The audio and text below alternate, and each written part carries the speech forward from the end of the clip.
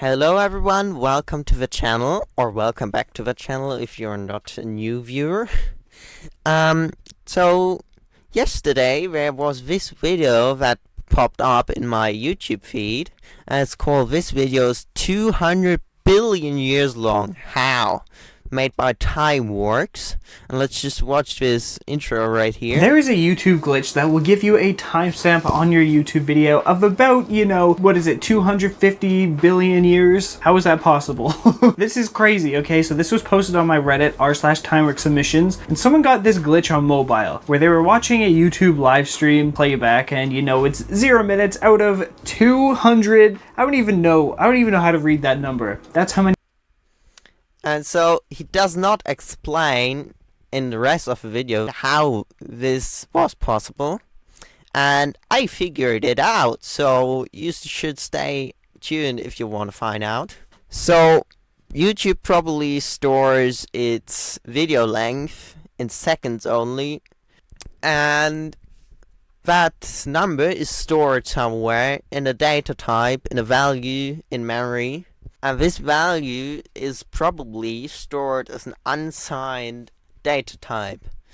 And now whenever in programs you assign a negative number to an unsigned data type, the computer is confused because it's got a sign that it can store, since it's an unsigned data type, and you can store the sign in an unsigned data type. So what it does is it just takes the maximum value of that data type, and the computer takes that maximum value of that data type and adds the negative value to it that you assigned to the value.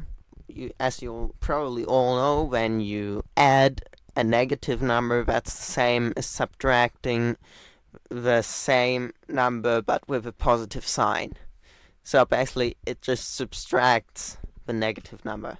And what happened here probably was that the video duration, for some reason, which I don't know, was -1, and so it got converted to an unsigned long int, which is the maximum value of an unsigned long int -1.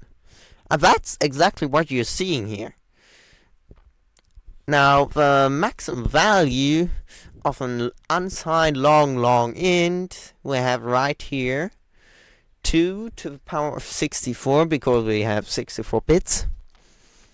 And that's this value here. And if we take 2 to the power of 63, you can see that it's this value here. And now I've taken the time and converted the hours, minutes, and seconds from here to just seconds.